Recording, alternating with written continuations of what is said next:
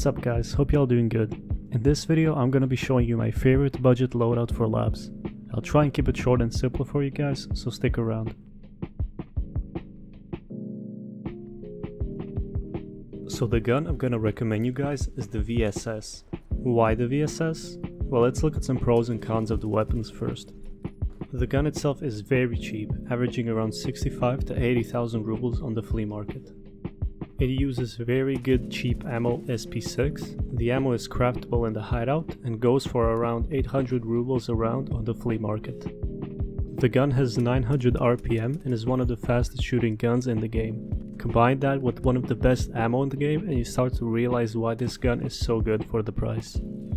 The gun doesn't really require attachments to make it viable. Just slap a scope on it and you're good to go. As for the cons, there's only 3 magazine options, the 10 rounder, 20 rounder and 30 rounder. Since the gun has 900 RPM, the 10 round magazine is pretty much useless. The 30 round mag goes for about 40,000 rubles and would definitely leave a hole in our pockets after only a few raids. I recommend the 20 round mag, it's cheap and a pretty good middle ground between the 3. A good option could also be to buy one 30 round mag and the rest be 20s, however, it's really up to you.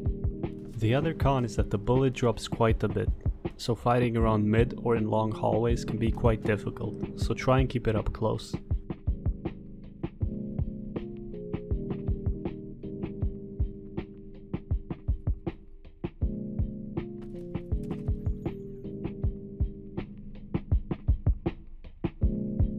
Now as for the armor, I would have to recommend the 6p3 armored rig. It's level 4 and it will stop flesh damage rounds that raiders like to use. Now you don't really need to spend too much money on good armor since raiders carry a lot of them anyways. I'm not a fan of using helmets on labs, but for the price I think the Shattered Mask and the SSH helmet are worth it. They both cover unique parts of the head, so it's up to you what you want to protect.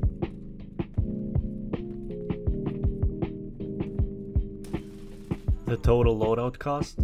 220,000 rubles.